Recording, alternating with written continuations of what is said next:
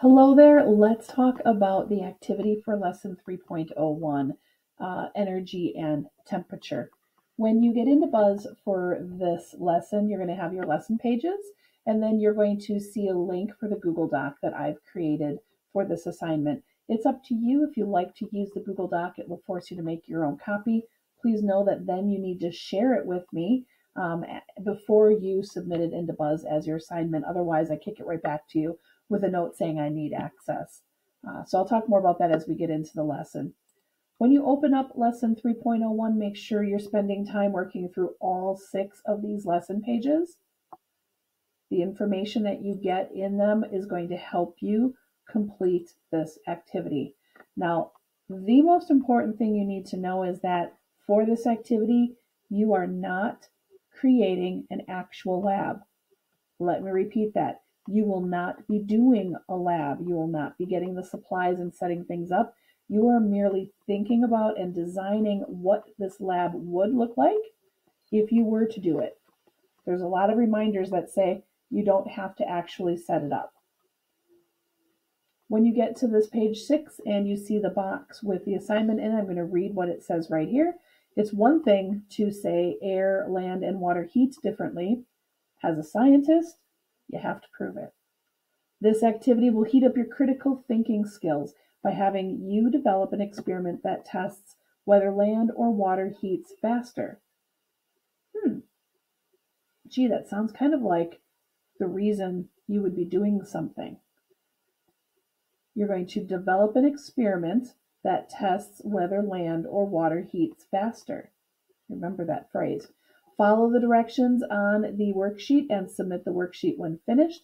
There's also a grading rubric that I have put in the Google document so that you can see exactly how this assignment is graded, or you can click here to open that up. All right, let's take a look at this worksheet. First and foremost, you are not performing the experiment, you are only designing it. There are 2 parts to this activity.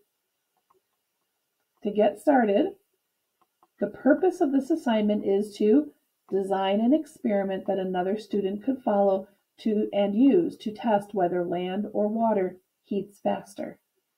We've heard that twice now, so that must be important. You're going to complete the following. Part 1 is the experimental design, where you plan out the experiment by answering guiding questions. Part 2 is where you design the actual lab report that a student would be filling out. The materials that you are going to be thinking about when you design this experiment, again, you're not running it, you're only designing it. You would include sand, water, heat lamps, thermometers, and cups. Remember that you need to be very detailed when you describe and write your procedures. In order for somebody else to follow what you're saying and understand, you need to be very specific in amounts, timing, and how things should be done. All right, part 1 is the experimental design. You're going to answer these questions thinking about the scientific method. Do not overthink these questions. Some of them, I'll rephrase them a little bit for you to help you understand. They really are, for the most part, many of them are as easy as they sound. Number 1, what hypothesis will the experiment test? If I do this, then something will result. So think about the materials, think about the purpose, and create a hypothesis. What are the variables? The independent variable is the thing that changes. The dependent variable is what you are measuring or counting. All right, now what purpose is the sand serving? What is it acting like? What purpose does the water serve? What is that representing or acting like? What purpose do the heat lamps serve? What role are they playing? Remember, we're talking about energy and temperature of Earth. And we are creating a small experimental design to mimic that. So what role does the sand play? What role does the water play? And what role do the heat lamps play? What purpose are the thermometers? What do they do? How can you use the materials to test whether land or water heats faster? What would you do? And how would you compare whether land or water heats faster. What would you do to compare that? Within a 24-hour period, at what 3 points do you think temperatures should be taken? Hopefully you're getting an idea in your mind of what this lab would look like. You're not running it, but what would it look like? Hopefully you're building it in your mind already, especially after you've gone over the lesson pages and you're thinking about the earth and how things heat up and energy and temperature. What would an effective conclusion need to include? All right, all 10 of those questions must be answered. That is part 1. Part 2 is where you design the lab report. You're going to explain the purpose of the lab, and then the procedure is started for you, but after gathering the materials, it doesn't tell you exactly what to do. So that's where you have to complete numbers 4, 5, 6, 7, 8. And if you need to add more, go right ahead. You need to explain how to use those materials to set up this lab. What will it look like? Remember, you need to be specific.